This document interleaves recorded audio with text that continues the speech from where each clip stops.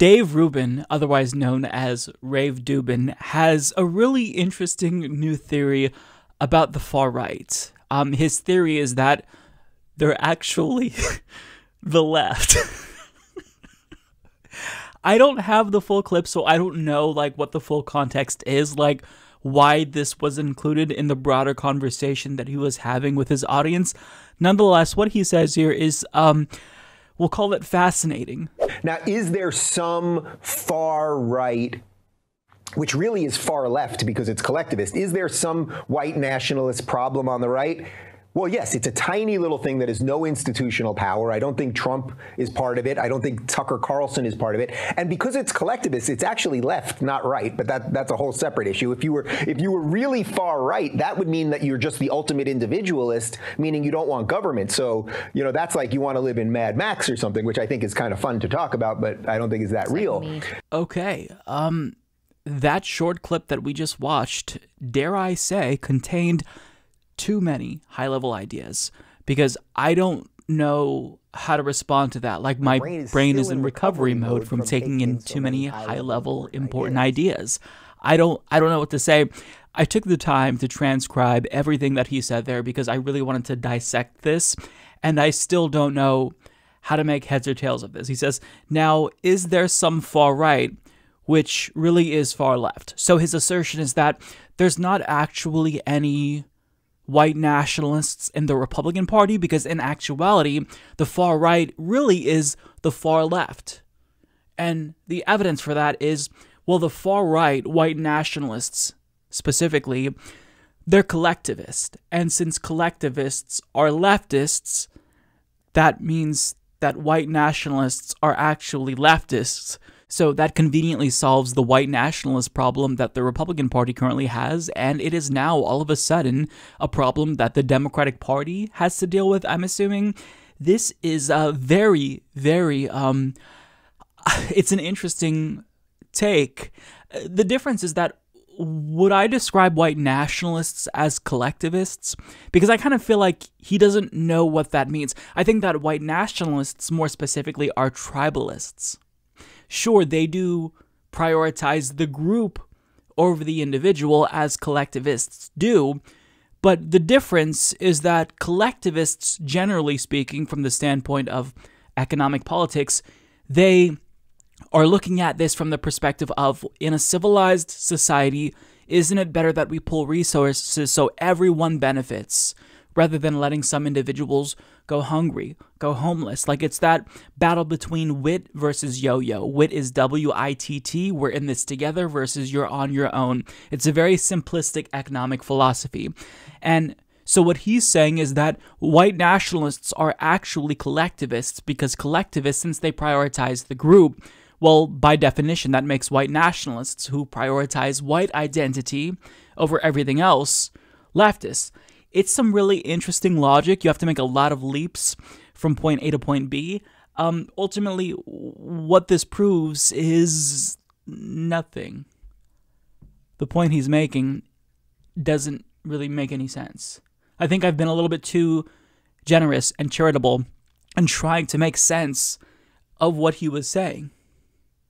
If white nationalists, like, to the extent that they actually support collectivism, it's to the exclusion of everyone who is not white. So if they theoretically support a welfare state, which we don't know that all white nationalists do, maybe some do, it is to the exclusion of everyone else, not necessarily collectivist.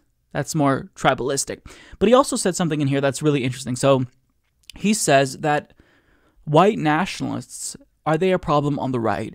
Well, yes. It's a tiny little thing that has no institutional power. He then goes on to name two very popular white nationalists with lots of institutional power. He says, I don't think Trump is part of it. I don't think Tucker Carlson is part of it. Now, I don't know why he name-dropped these two individuals, but Donald Trump was the president of the United States. He was a white nationalist, a white supremacist. Like, he retweeted one of his own followers saying, white power.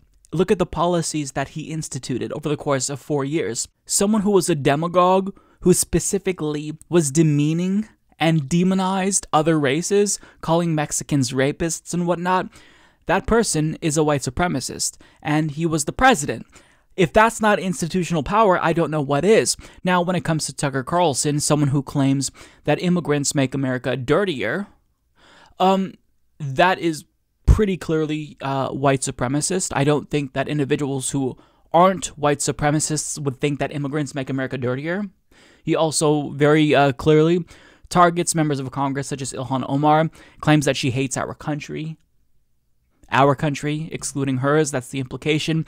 But he doesn't have institutional power, according to Dave Rubin, when he's the host of the most popular news show in the country, on the most popular news network in America. So finally, he says, if you were really far right, that would just mean you're the ultimate individualist, meaning you don't want government, so that's like you want to live in Mad Max or something, which I think is kind of fun to talk about, but I don't think is that real. So his view of political ideology is really, really oversimplified, and I don't think he has a grasp of the political terminology that he's using. I just don't understand why he has a show. Like, he has to be the dumbest person in all of political commentary. And this is across the left, the right. I'm including the most extreme figures. He's the dumbest out of everyone. You could tell, like, he's just genuinely disinterested in politics. Like, he would be more suited to do commentary on gossip related to celebrities or something like that. And he kind of did do that a long time ago. Like, when he had his own show on the Young Turks, he would interview celebrities like Lance Bass and whatnot, and they'd talk about gossip, and sometimes they'd get a little bit political, but, you know, nothing too in-depth.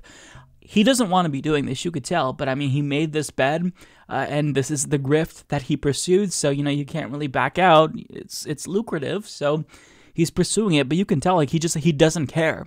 Like, he doesn't read political philosophy. He doesn't read any of the right-wing figures that supposedly influence him. He doesn't even know the talking points that right-wingers use, generally speaking. Like, if I listen to Tim Pool's podcast, he's going to say certain things that a lot of right-wingers say. If you consume right-wing media, they're all kind of going to think the same way, and as a result say the same things. They kind of parrot each other and whatnot.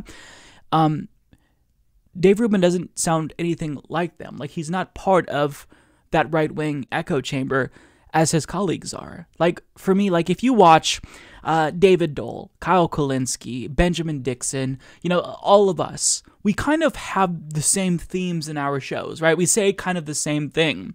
And the same is true on the right, because if you think a certain way, if you subscribe to a certain political ideology, like, you're going to have a lot of overlap. But Dave Rubin's show is so, like, unique. The only area where there's overlap with other right-wingers is when he talks about, like, cancel culture and stuff, because that's easy. You don't necessarily have to do research. You just bring on, like, some right-winger who was banned on Twitter, and you say, this is evidence that we don't have free speech anymore. So unless it's, like, the laziest thing imaginable, I mean, his show is almost apolitical. It's just so stupid. So I don't know what to say. This is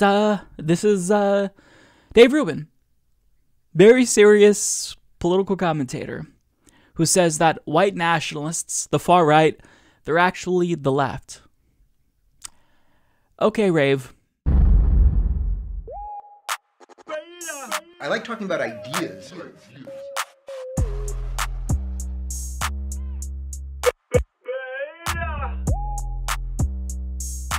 Alpha male, not a beta male.